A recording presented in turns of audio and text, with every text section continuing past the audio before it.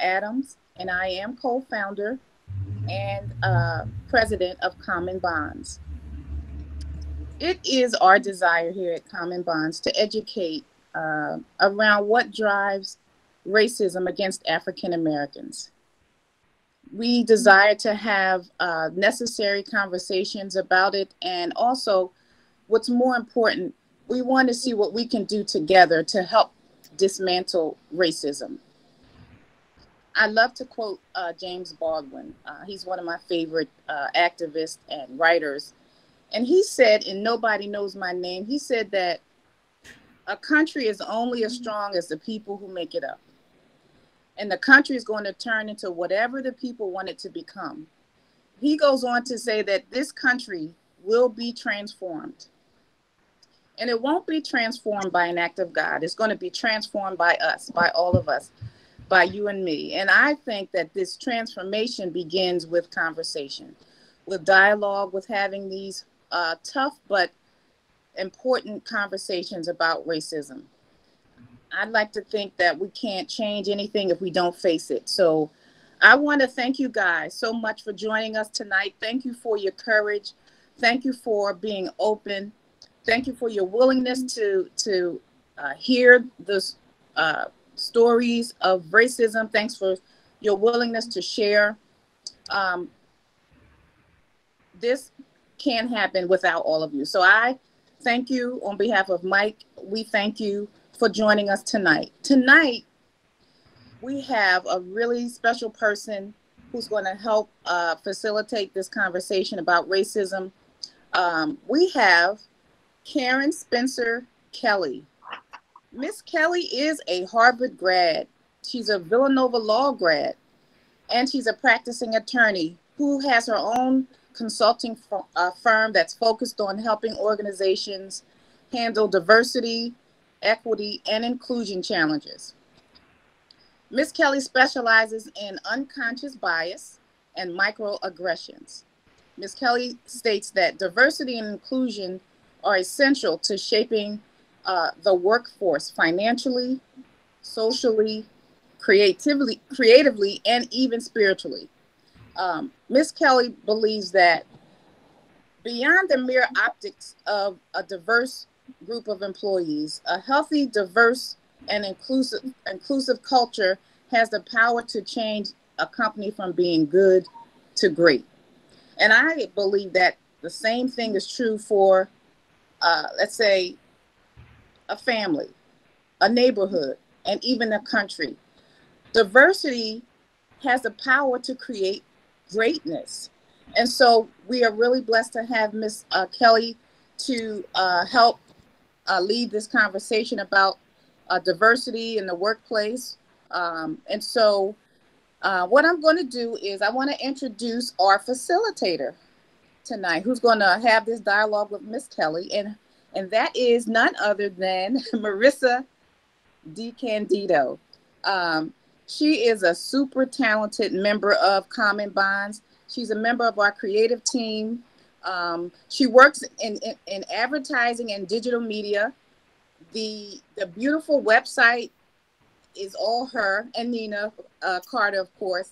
And so without further ado, I want to introduce the beautiful Miss Marissa DiCandido, and she's going to facilitate the conversation with Karen Spencer Kelly. Thank you so much, April. I really appreciate those kind words. And before we get started, I do just want to emphasize what April said about please muting your microphone, and also be aware that with Google Meet, others can see your video if you are on camera, so you can leave your video on, but you can also change the view of your screen so that you can just see Karen throughout this presentation and not look at everybody else's screen. So if you just go down to the bottom, there's 3 little dots on the right-hand side, and you can just press change layout. So without further ado, let us dive into this conversation. Karen, thank you so much for being here with us tonight. Well, thank you. I appreciate the kind introduction. It was really very generous. And I am so happy to be here with you tonight. You can hear me all right? Is everything okay? Yep. Yep. So several weeks ago, I met Mike and learned about Common Bonds. And I was so excited about what you're doing and what your intention is, because it to me the way, and like April was just saying, it's about conversation, and without the conversation things can't happen, and conversation is necessarily challenging. And the way that Common Bonds has set itself up and organized itself, it is begging for these challenging conversations. And as soon as I heard about this and I was talking to Mike, I thought, you know what, this is something I want to be a part of, something that I want to support, because I think that this is the way, and I honestly think it's the only way that things are going to change, especially in light of the way that the country is so polarized right now. Unless there is some sort of form of conversation, and things won't change. And it needs to be the kind of conversation between people who are willing to have the conversations. And we can talk in a little bit about how do we get people to have these conversations, but it's got to be at least among the first group of people who say, you know what, this is important. White people and Black people who both agree, let's start this dialogue, and let's give each other instruction about how do we continue to share this with others around ourselves, so that we can continue and expand the conversation so that the country can ultimately change. And I am one of these, maybe it's a little dreamy-eyed, but I think that we can get ourselves back on a different track. It is definitely going to take work. It's going to take work by people who are honest and open and challenging each other. But I really have faith that this can come about. But it needs guidance, it needs support, and people necessarily need instruction about how to do it, how to have these conversations, and how to go forward. So I just wanted to start by saying I'm so grateful to the fact that April and Mike created Common Bonds. It's just so important, and I just have so much faith in what it can do going forward. And I'm incredibly grateful to be a part of the conversation as it goes forward. So. Well, we are so grateful to have you here tonight, and to really have these tough conversations and have some of that guidance, because in the discussions that we've had over the past few months, we have gotten so many questions from people about how can I make this change in my environment? How can I start these conversations? And so I think our conversation here tonight will help everybody. Everyone will come away with some of those things that they can take forward and hopefully start some of those conversations. Great. Well, that's always my goal when I have conversations or to have presentations with different groups of people. It works when we can let people have things that they can take away with themselves to say, you know, if I learned one thing tonight, it is to do X, Y, and Z. Or if I learned 2 things tonight, that's terrific. But so let's make sure that we cover enough ground so that people can hear a few things that they can take away and they feel comfortable with sharing, adopting and sharing, because that's the other piece of it. It's so important that these conversations are authentic. So if, I mean, I can listen to somebody else and think, okay, that's a great idea, but if I can't own it, I can't share it. So it's really important for people to know that they have this authentic sense of, here's something that I heard, it really meant something to me. I can repeat this. I can repeat it in a way that's not just rote repetition of someone else's words, but it's what I actually can adopt and can share. So I think that that's really important, and hopefully the plan will be that by the end of the evening, people can say, okay, I've got a few things I can take away, or one thing. I mean, I'm happy for one thing for people to take away. That's part of the goal. So if I can just start really quickly, just from my past and sort of. Absolutely. Yep. That was my next question for you. Great. So I grew up on the North Shore of Chicago. And it's funny, we had a little prep session, and I forgot to mention all of this in my prep session. I grew up in a family, a Black family, but my father was very dark skinned. My mother was so light skinned that they always presumed that she was white. And that had a huge impact on how we were treated in grocery stores, how we were treated on the street, how we were treated. I mean, how many times my mother had to say, well, we'd be at a checkout in a grocery line, and we literally would all be putting everything on the checkout line, and the checkout person would look at my mother and say, "Is all of this yours?" And she'd say, "Yes, these are my children," right? Because we didn't look like her. And that was always a major issue in terms of our growing up, to like, who did we look like? And what impact did that have on how we all felt about each other and about the community. My father was a doctor. My mother was a lawyer. My father was the head doctor at the Black hospital in Evanston, Illinois, like outside of Chicago. And we were very closely connected with the Black community there. But there was always this issue of my light-skinned mother, like, what did that mean, or how did that play into everything? And it was challenging. It was always an issue, whether it was for good or for ill, but it definitely, it really was a matter. My sisters and I went to an all-white prep school, and we were the family that was there to integrate the school. I came in kindergarten and had no idea that that was what I was meant to be doing. My parents, and it's interesting, I'm not quite sure what their motivation was, other than to be forces for integration. My father had been the head of the NAACP in Evanston.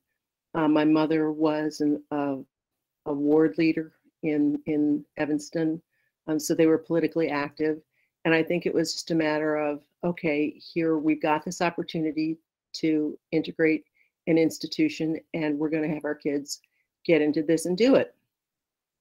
So starting in kindergarten, all that I knew was these were my friends, and that's really what mattered.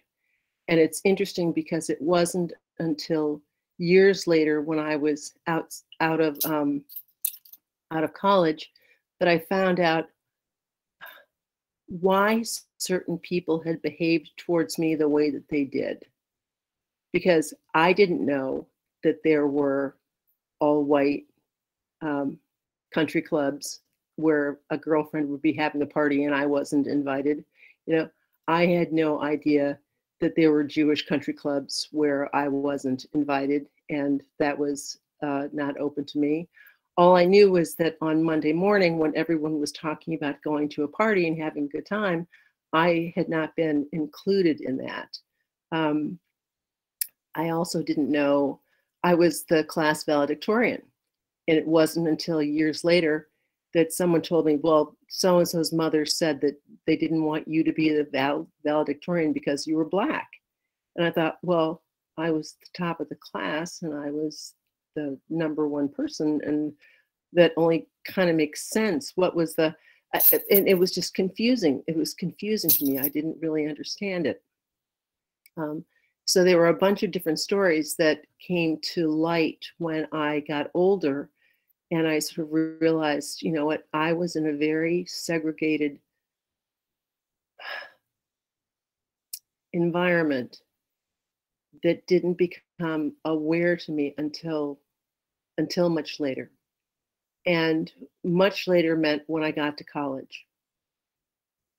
And when I got to college, I found out that there was a variety of people who had negative things to say about groups of people or different experiences, or, well, everything. And I was so naive. I mean, I really had no clue. The first time that I heard someone say, well, you know, they did that because they were Jewish. And I looked at the person and I thought, what does that even mean? Because they were Jewish. I mean, what are you even talking about?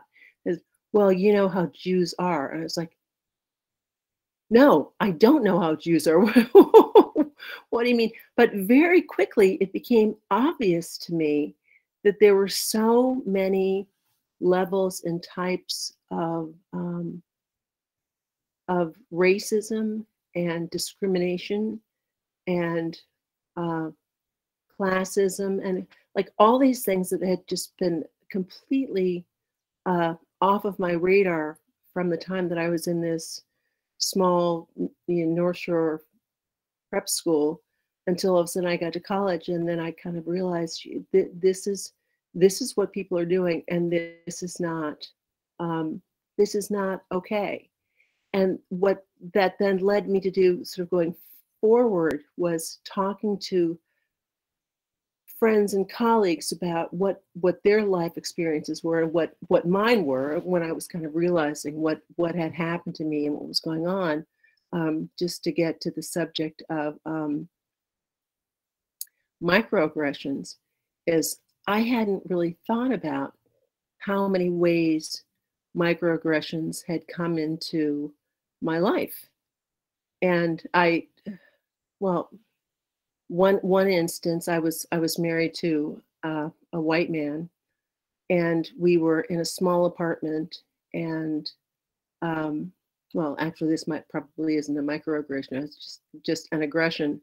PGW came in to turn our gas on, and my ex-husband was talking to the gentleman, and everything was fine. I come out of the bedroom, and all of a sudden, oh, well, we can't fix this. This isn't going to work. We're not going to be able to do this. And my ex-husband was like, well, wait, like 5 minutes ago, everything was okay. What is the problem? You know, what is the matter? Like, oh, well, we can't fix this. I mean, this is not all right with us. When we were kids, I remember being on a trip with my whole family, and arriving at a hotel where we had a reservation late one evening, and my father went in to check on the reservation, and my father came out just furious, and he said, they're not letting us stay here. And I can't remember what town it was in, but it was so clear. He said, they're not letting us stay here because we're Black. It's as easy as that. So we're going to go too. And we did something like outrageous. We went to the Four Seasons or something like that. I mean, it was just crazy. But he was so mad. He was just like, this is absolutely outrageous. You know, we're going to go where we're allowed in, as opposed to where we were so clearly being discriminated against. I am thinking about one microaggression example. And speaking of microaggressions, what they are, it's basically events that occur that on a regular basis that are potentially seen as minor events, but which nonetheless make the recipient of them, and it's normally a Black person, feel bad. It's because you step into an elevator and the white woman in the back of the elevator grabs her purse closer to her chest. Well, here's one of my favorite microaggressions, I think. I had a colleague who was the Secretary of the Treasury, and President Barack Obama was president at that point, and the Secretary of the Treasury kept saying, Barack, we're going to call him Barack. And I said, no, his name is Barack. No, we're going to call him Barack. And I thought, well, that's hostile. Don't do that. I mean, it was really, I thought, inappropriate. But it's that kind of calling someone by the wrong name, calling someone by something that's not appropriate, letting someone feel like they are less than than they necessarily could or should be, in terms of conversation, visibility, presentation, like any of those things. So these microaggressions are really powerful. I mean, they can make you feel just terrible, but I think that the key thing is that how they make you feel. They make you feel bad. I don't know how else to put it. And that's aggressive in and of itself. And that's the kind of thing that we need to talk about and let other people be aware of, so that they can not, so they can not necessarily do such things. Just really quickly, I have really great girlfriends who say all the time, "Oh, your skin is so beautiful." And they haven't looked at my skin. They haven't seen me. And I feel like, you know what? I wonder, are you really looking at me? Or are you just saying that because I've got black skin? I'm not quite sure. If that can be necessarily problematic. And just another, and I don't know whether this is a micro or a macro aggression, but when I was in law school, I had a pretty successful first year. And as a consequence of that, the head of the admissions association, admissions office, decided that I should not be considered as a black student. And it was, what was that about? Well, your father's a doctor, your mother's a lawyer, you went to Harvard, you've got all these, da, da, da. So we're not going to consider you to be a black student. We're going to take you out of that pool. And I had to go in and say, what are you talking about? Oh, well, clearly this is not what the typical black experience is. And so we're not going to allow you to be considered a black student. And I thought, that's crazy. I mean, that's absolutely, fortunately, she's not there anymore. But it was that kind of craziness where sometimes people just, they're thinking along different lines, and it's problematic from a whole different point, lots of different points of view, and really troublesome. So I think that what we need to do is listen to what people are saying, pay attention to how they're saying it, and then I think the most challenging thing is, what do we do about that when we are confronted with a statement, a situation, like Barack Obama? It was, stop saying that. That is not his name. Call him by his name, right? No, I am black. I'm a member of this organization. I'm a member of the Black Students Association. I am a black student here in this law school. Keep me in that position. How do we have the courage to speak up about these different situations?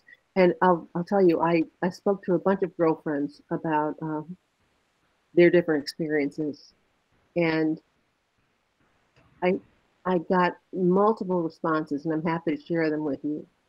But to a woman and to an instance, they said they weren't sure how to deal with what was being said to them.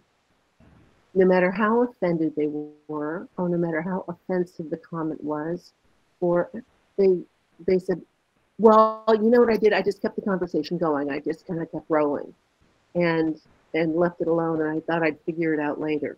Because it goes back to the very beginning of our conversation here, is how do we have these discussions?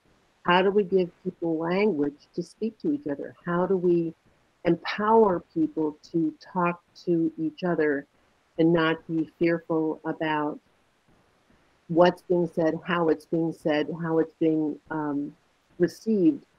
And we've got to be able to start to have these brave conversations and allow others to hear it. And I was grateful when I was talking to these women about their microaggressions or their macroaggressions, it didn't matter which, to be able to say, I'm talking to a group tonight where they specifically talk about Black people and white people having these conversations and how do we have them going forward. And they were like, tell me, let me know, right? Let me know, because I've got to understand how we make this better. And this is how we make it better, by common bonds, by having these kinds of evenings where situations are laid out and conversations are had and people share about what they've done, what's been successful. And a lot of times it is not going to be successful.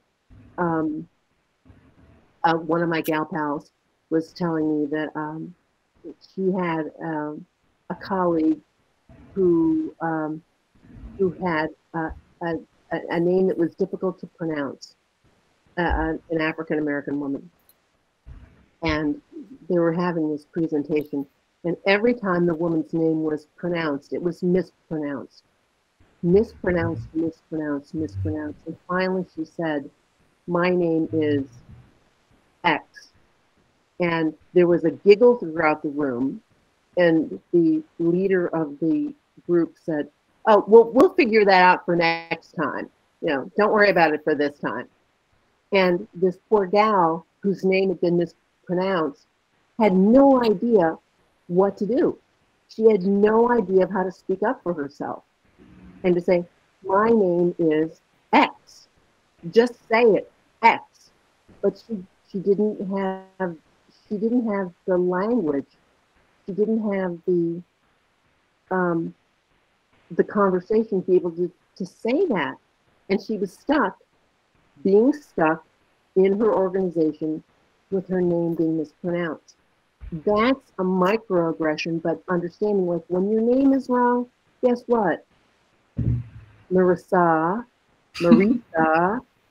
and Toe, you know, it's not okay. Not okay. And especially if your name is something that has to do with your heritage, if your name has something to do with your ethnicity, if your name has something to do with you. It's as simple as that. It's something to do with you. It's not all right to have this mispronounced. It's not all right to have it misexplained. Anyway, so I've been feeling along here like a lot. So no, this has been fabulous. Thank you so much for sharing all of those personal experiences and stories, because like you said, this is a space where we want people to be able to hear those stories and understand what African Americans face and have faced for decades in our country that they may have never considered or may have never realized or may have never spoken to someone face to face about. And one of the things I want to touch upon from there is you mentioned that coming into these types of spaces to have these conversations is a great place to start. One of the questions we've gotten often from people in these discussions is, how can I have these types of conversations in my work environment or in a one-on-one relationship where I don't necessarily have the guarantee that it is a safe space to have this conversation, but I know I need to have it. And I'd love to hear your recommendations for that. Right. Interesting. I think that number one is, well, it's a two-part thing. One, what I'd like to encourage people to do is when they feel like, I will say, when they feel like they are in a relatively safe space, it's really important to have the conversation as a white person to other white people. You're at a cocktail party, you're whatever's going on, and you can say, you know what, Black Lives Matter, blah, blah, blah. You know what do you think about that? One-on-one, from a white person to a white person, and say, this is what I think. I feel strongly about this. Tell me what you think. And that's between two people who feel really close to each other or relatively close to each other, because it's that way the person who initiates the conversation can start to feel comfortable with speaking to a larger audience, friend to friend. Just how do we have this? And it doesn't have to be, you don't have to commandeer the room, you don't have to be the big boss of the conversation, but just friend to friend, just, you know what, this is troubling me, or this is important to me, and this is what I'd like you to consider. What do you think? And it needs to be white person to white person, because Black people have been talking about this for absolutely ever. I mean, we know, we've talked, we've spoken, we've shared, we get it. But it's got to be white person to white person. So the first white person who says to the next one, what do you think about this? This is what I think about it, and start that way. And that's, I would suggest that starts in a personal environment, like again, at a friend's house, in a smaller environment. Much more challenging to talk about that in a work environment, because work brings a whole wealth dearth of of issues with it. Mm-hmm. But definitely start in the personal space, and then once you feel more comfortable, once a white person feels more comfortable having had those conversations in the personal space, then to bring it up in the workspace. But again, I would recommend one-on-one, so that someone with whom you feel safe, someone who you think will get it, and that's not always, it's not always easy to know that, like who you think might get it or who might not get it. So you're always running. We are all running risks all the time, because what we can do is we can try to bring things up and people can react negatively to us. For example, like my diversity and inclusion work, I try to be as open as I possibly can. And a lot of times I get people who just completely shut down. They do not want to have this conversation. They do not want to know about diversity. They do not want to know about inclusion. They don't want, and it can shock me. Mm-hmm. You know, I can take it, and I try not to take it personally, but it shocks me. I sort of think, well, but this is important. Well, we're not going to talk about this. This is not what we're going to do. So, and that's always in the workspace. I find that in the personal space, people are more than willing to, well, I'm discerning about to whom I speak, but in the personal space, they're much more willing to have the conversation and to be open to it. But that's what I would recommend. I would start in terms of just practicing. Go with the people that you know. Go one-on-one, private space. How does this work? You'll see, are you able to pitch the case? Are you able to see, do people understand? And go from there. And then if you can translate into a workspace, then that's great, but challenging. Mm-hmm. Absolutely. We're getting a few questions in already, which is great. So I just want to remind everyone that we have a chat feature where you can ask questions for Karen that we will ask at the end of this session. I want to go back, Karen, to something that you mentioned in your last answer about the fact that African Americans have been having these conversations forever. And one thing we've really been talking about this month when we're talking about interpersonal racism is that many African Americans have told us or have expressed in these sessions that they're exhausted of having to try to teach white people about racism, and exhausted about the fact that now they are getting bombarded with these questions and messages when this has been happening for so long.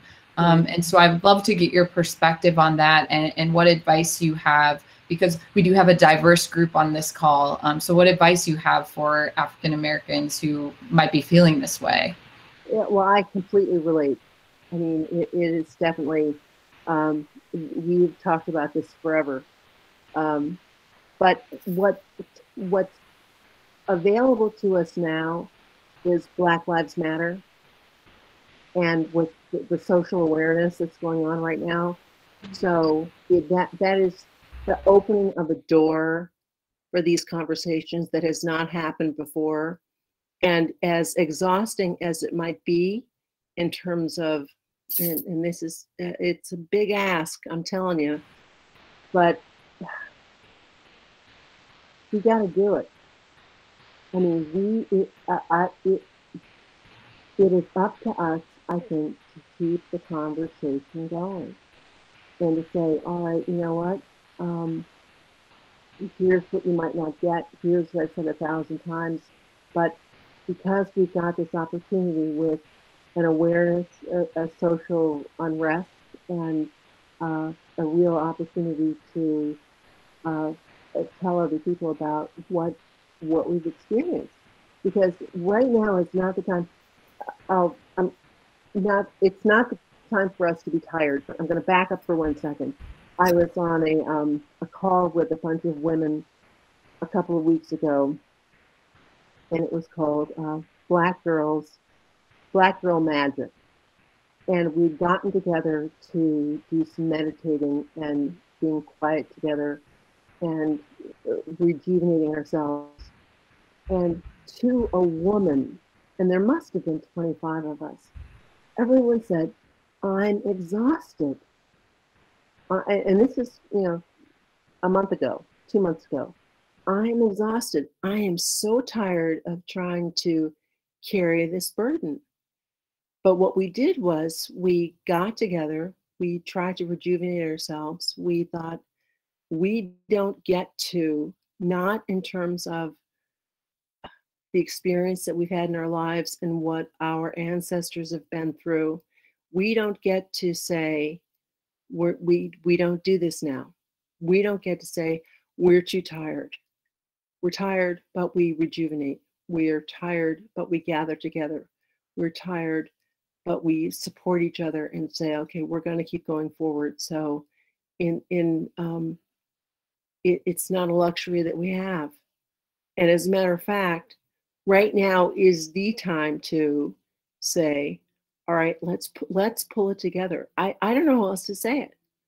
And I understand we're tired of trying to explain to white people, but we've got to keep doing it. But it's also an unusual time in terms of being able to try to explain to white people what's going on.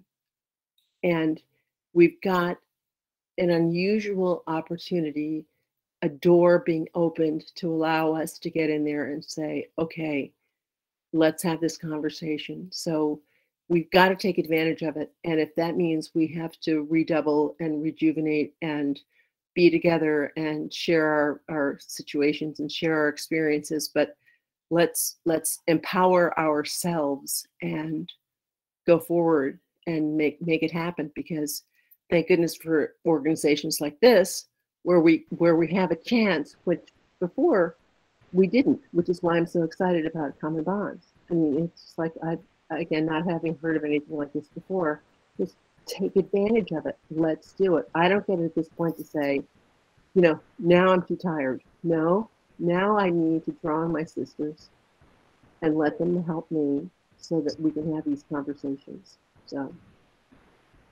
Fabulous. Thank you.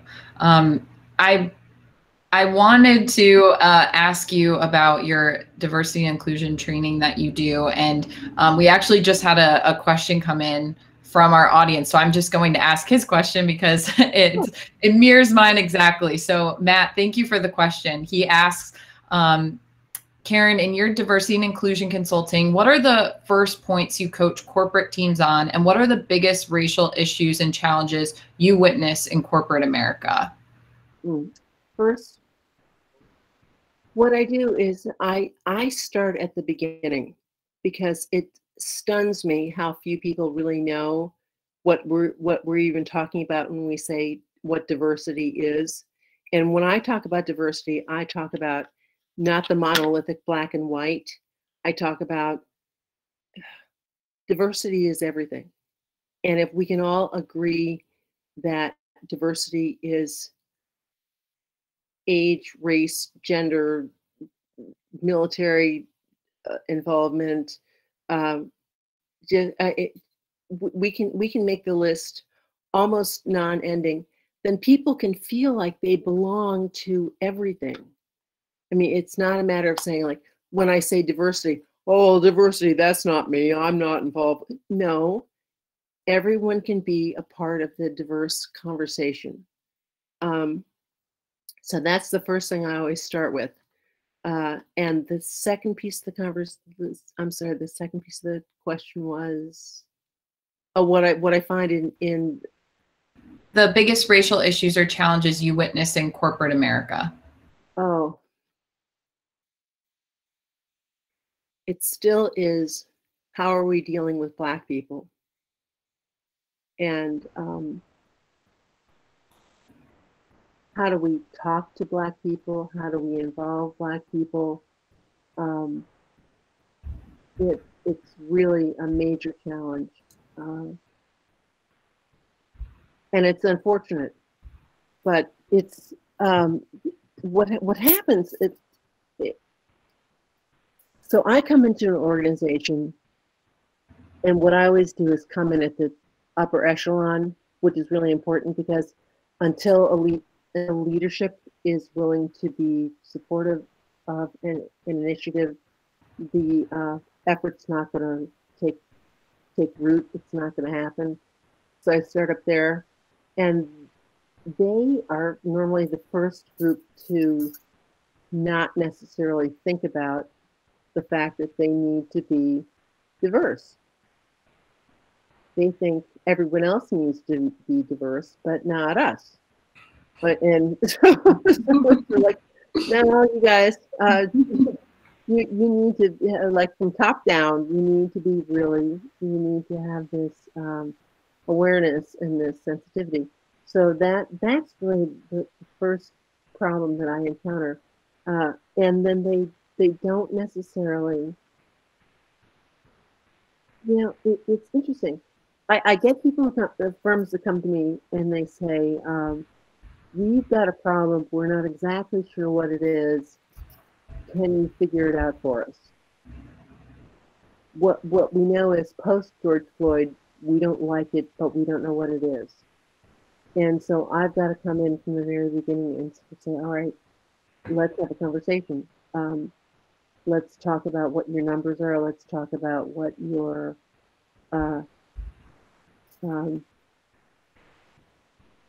pathways for success are. Let's talk about everything.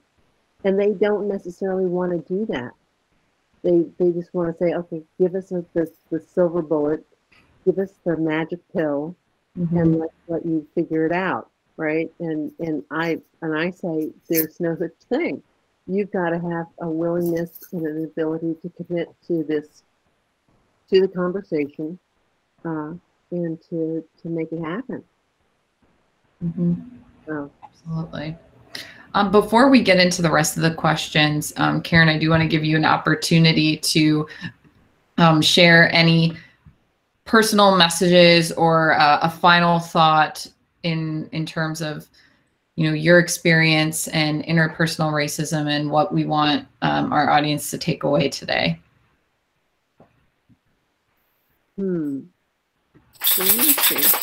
Sorry, that's my dog. Let me see.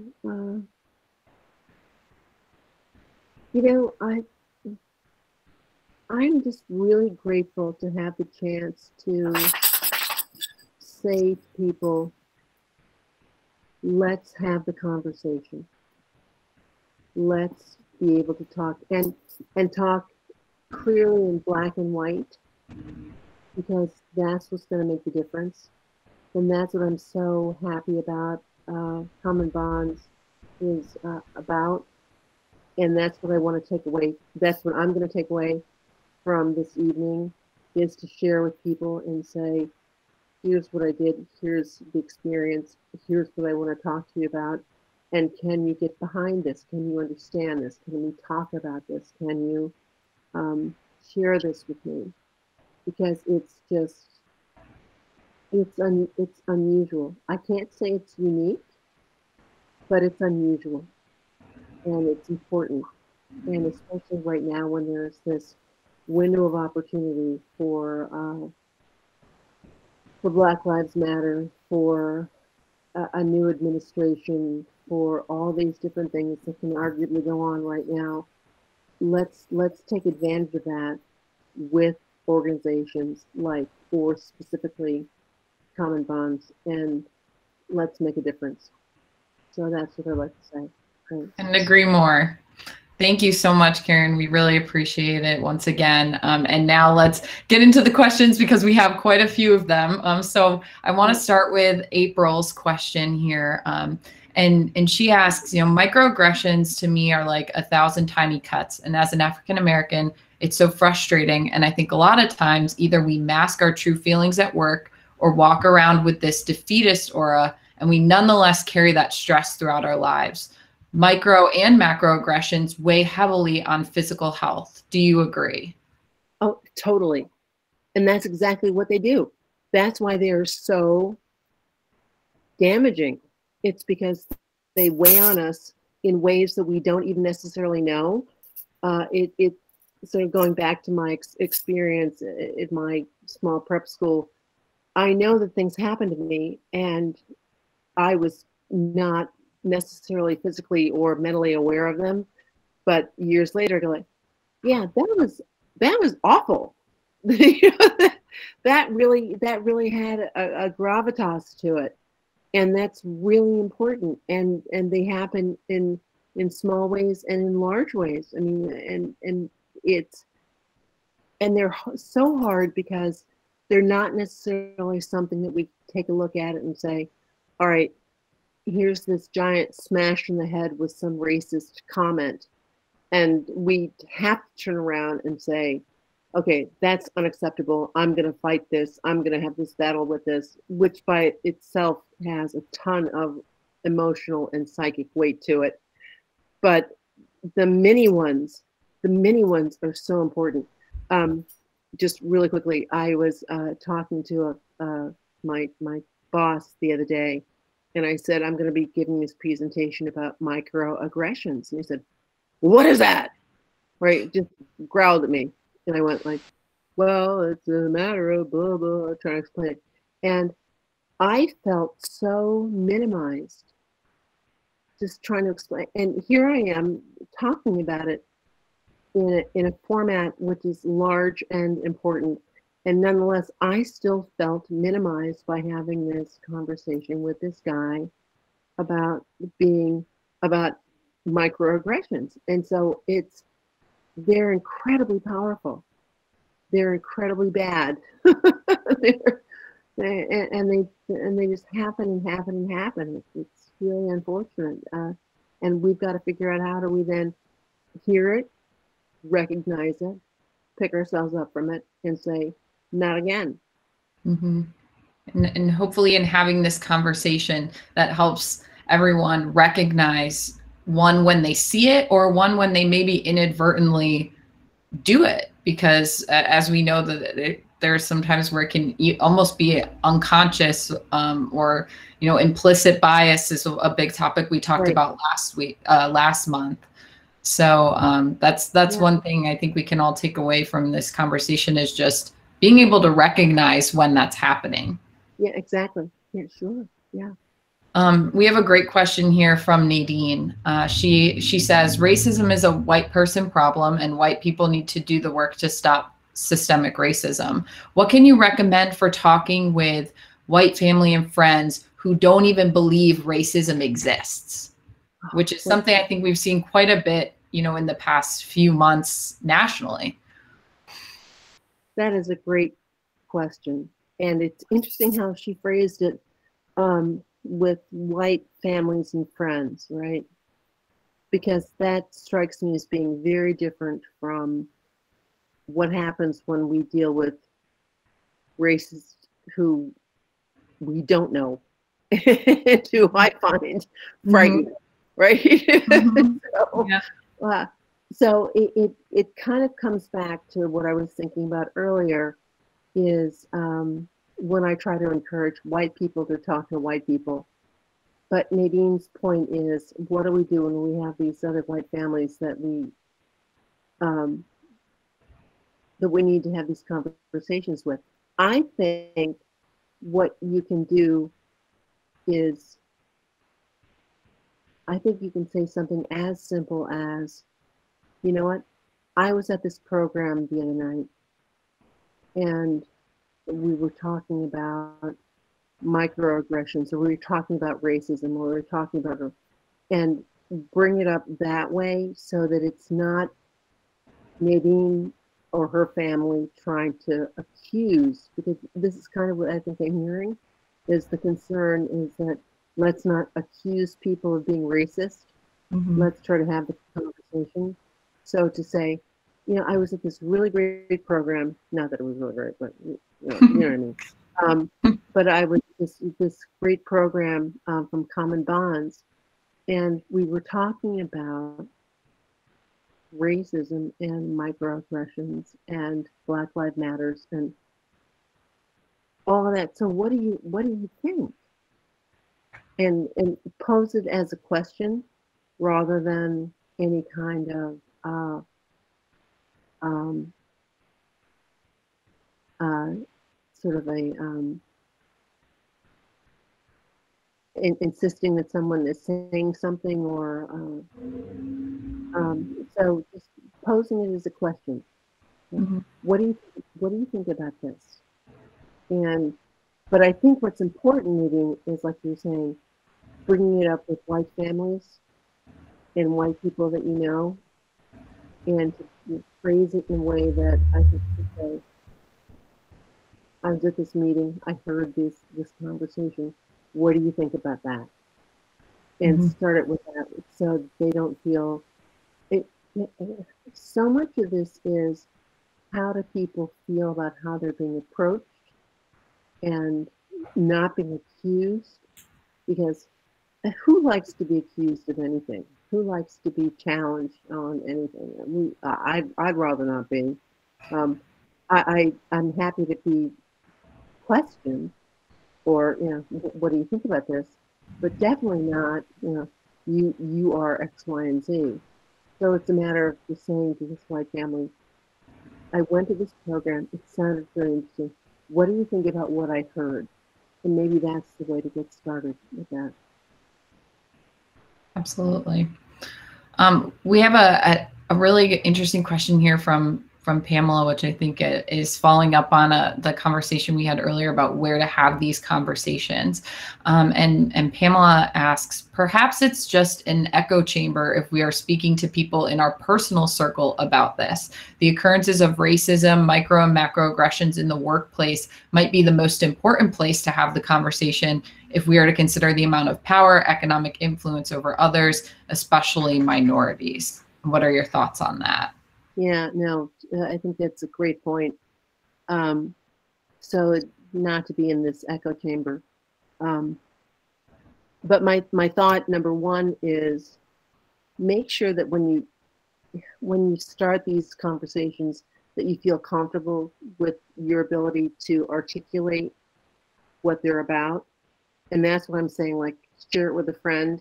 What do you feel most comfortable with, so that you can get some language together about, like, how do you present this?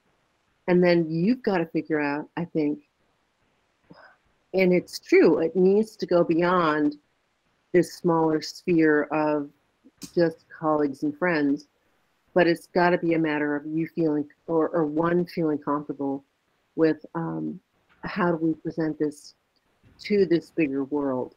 Mm-hmm. But I think it starts with, all right, here's how I can present to friends, here's how I present to the outer ring of people, and then here's how I present to work folks, so that it expands out that way. But I think you're absolutely right. It's gotta go beyond just the immediate circle of folks. Mm-hmm.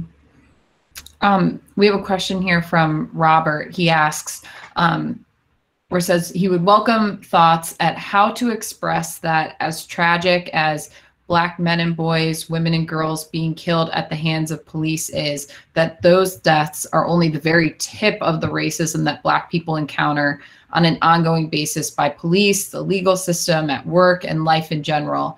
I hear people focus on the number as being relatively small and worthy of concern, but how can we better express that it goes so much deeper than that? Yeah. I was supposed to say not worthy of concern. Oh, I'm Right? sorry. And No, now I wrote it. I forgot that. That's why. Thank you, Robert. Wow, that's really, golly, that's a great question.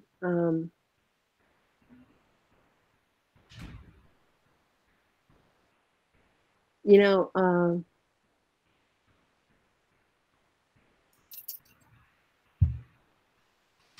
Marissa, run it by me one more time. Yeah, the question is, they would welcome any thoughts at how to express that as tragic as Black men, boys, women, and girls being killed at the hands of police is, that those deaths are really only the very tip of the iceberg when it comes to racism that Black people are facing in our country, whether it be by police, the legal system, at work, just systemically. You know, it's a great point, and I think the key word there is systemically, because there have been so many problems with the legal system. There are so many problems with the police. There are so many problems with lack of parity in terms of jobs, educational system, just all the way across the country. It's just like what do we do with that? And what can I say? What I think is, well, what I really do believe, I do believe that there has to be a change in the political system, because what's going on with the country is going to be, the remedy for that is going to start with a change in the political system and systems and laws and financial support and educational systems. And I mean, it literally, the question is so profound and it's so deep, but it also runs through all the things that I'm sort of thinking of in terms of what else has to be done. And it's not a silver bullet. It's a matter of it's going to have to impact federal, state, local, at literally every level of what's going on in the United States. It's going to have to be addressed in terms of answering that question. And in my particular opinion, I think it starts top down. And I'm optimistic that that top down will happen relatively soon. But it's got to be federal, state, and local, and in every, we need jobs, we need education, we need prison reform, we need like all these things. I mean, they all have to be addressed. But without it, I cannot see success. I just think it has to happen on all these different levels. So. Thank you, Karen, for that That's a great answer. And, you know, you said in the beginning here that you hope that everyone was able to take away at least one thing from this discussion. And I have made notes and I'm taking away several things from this. So I thank you so much for joining us tonight. I have one last question for you. I know we're at 6:02 or 7:02, excuse me, I'm on Central Time. We're at 7:02 for you guys on the East Coast. So if you do need to go, that's fine, but we always like to get to as many of the questions as we can here. We have one more for you. So we hope you all will stick around. Karen, last question. This is from Fennell. And she asks, in this moment, and this is similar to a question that we received earlier too, but I think there's a little more we can build on in this. She says, in this moment, many of my white friends have recently discovered that they have friends and family members who harbor thoughts they never thought possible, like not believing racism exists, Black Lives Matter, or that white privilege is real. So how do you help them, or does the workplace have a responsibility to educate better to get at more people? Oh gosh, interesting. I workplace is important, but I think it starts with the social family frontier. I really think that's where it starts. I would hate to. This sounds terrible. I'd hate to leave anything to the workplace for a whole bunch of reasons. But I like the idea that that it's a matter of families and social, and again, leaning over your shoulder and sort of saying to somebody, you know, here's what we need to talk about. Let's talk about it to get it kicked off. Yeah, but I understand that, but I'm not necessarily. I'm not persuaded that the workplace is the place to get it. It's a place to get that wrapped up, but not the place to get it started, I don't think. So. And I'm sorry I lied. We have one more question. This really is the last one. So Robert had asked another question. I apologize, I missed this before, Robert. But he asks, do you find that white people are now seeking you out for conversations around these topics? Yes, they do. And I am so grateful. And I take them up on it like a house of fire. I mean, as soon as they start, I go crackers on them, and they're just like, oh, I'm almost sorry I brought this up. I'm like, no, don't be sorry you brought it up. It's really important, and I want to talk about this. I want to keep this going.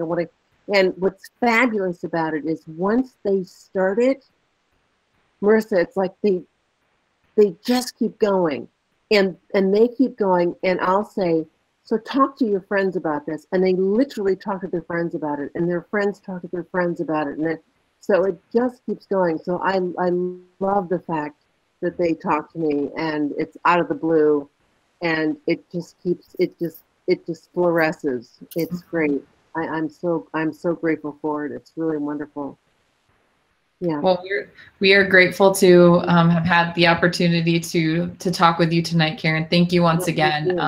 And I will toss it back over to Mike, my dad, for some closing thoughts. Thank you, Marissa. And Marissa, appreciate you facilitating this. I would say you're a chip off the old block, but you're a heck of a lot better at it than I am. So I appreciate it. And, you know, Karen, I really, really appreciate you you coming on and sharing your perspective on this. It's been wonderful. As you mentioned, we've gotten to know each other the last month.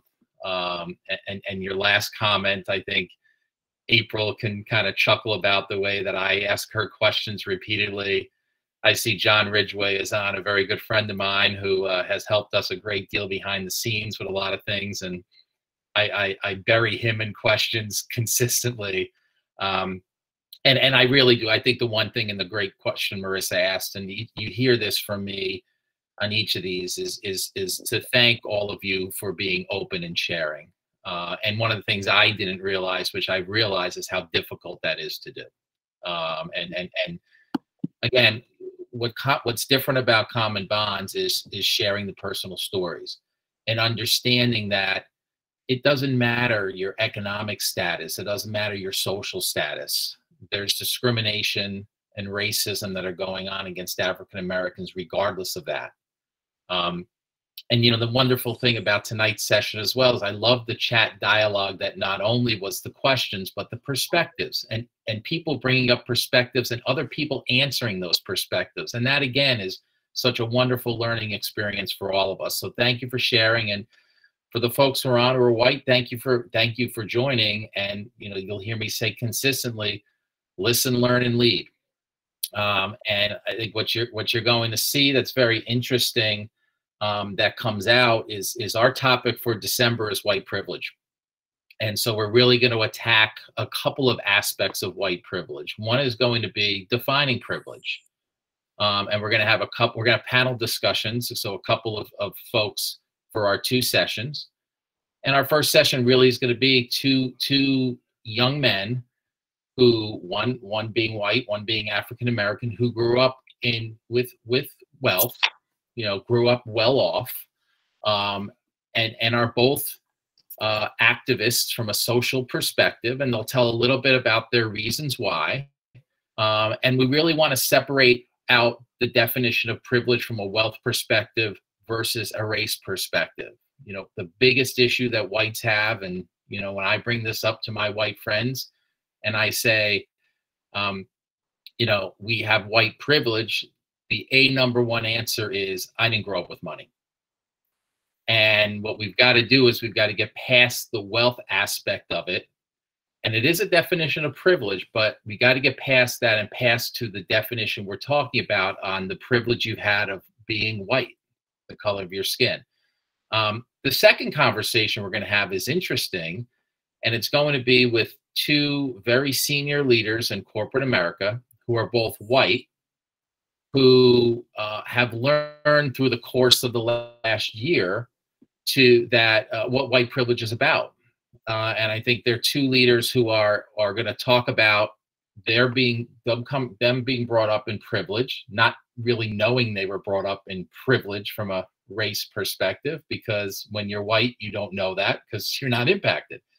But they're going to talk about how they, through the activities that occurred, how they talked to some of their African American friends, similar to what I did, and reached out to try to get that perspective, and it woke them. And they're going to talk somewhat about, they're going to talk a lot about what they're doing about it, what they're doing about it in their personal lives, and what they're doing about it in their work lives, because they have the power to do a lot of different things at the level of positions that they're at, both in their personal lives and in their professional lives. So, you know, a lot of what Karen talked about is what Common Bonds is all about. It's personalizing this. Once you personalize something, you get a much better perspective of it. It's partnership. And you know, where I've learned a great deal, I'll tell you one quick story, I'll let you go. I was talking to a very good friend of mine who's white today, who I would say was not was really didn't know a lot about this. And he said, and he's been a very big supporter of Common Bonds. He said, I've been educated by my kids. You know, my kids have sat me down and said, you got to learn this. And I will tell you the same thing with me.